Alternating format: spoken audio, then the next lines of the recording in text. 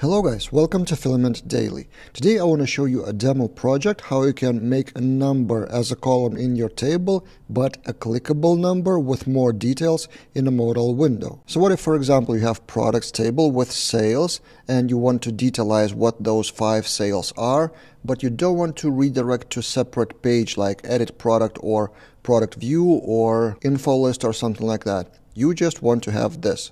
Someone clicks, gets the modal window with the information, and gets back to the same table. Let me show you how to do that and also how to customize that modal window. So we're working with a table of product resource here, and in the column of sales, we override that column value with format state using sales count, and Filament would automatically use the with count from element here to calculate that 5 sales, which has many relationship.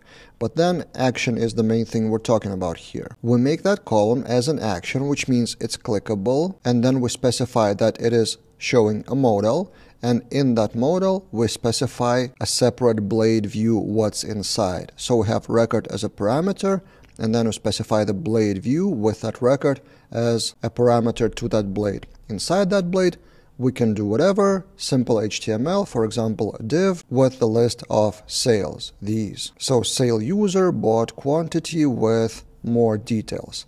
Now be careful with showing more details because you may bump into n plus query issue with performance. So for example, record, sales is a relationship, and then sale user is another relationship. So you need to eager load everything related. So that's why in the main product resource, on top we have modify query using, and we eager load the things that we need.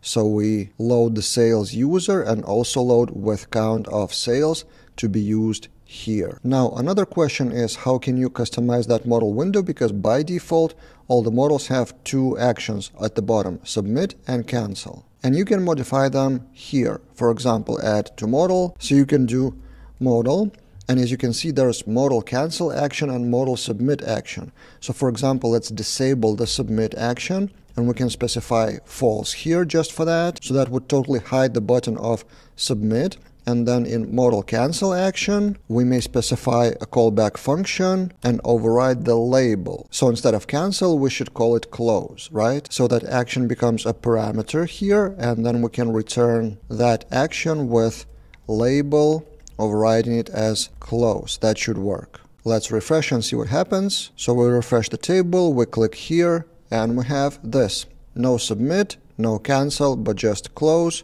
which does the same thing as you would click the X here on the top right. So yeah, this is how you can show additional information to your table in a quick modal window.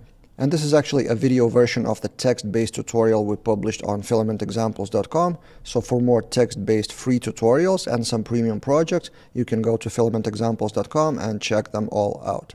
That's it for this time, and see you guys in other videos.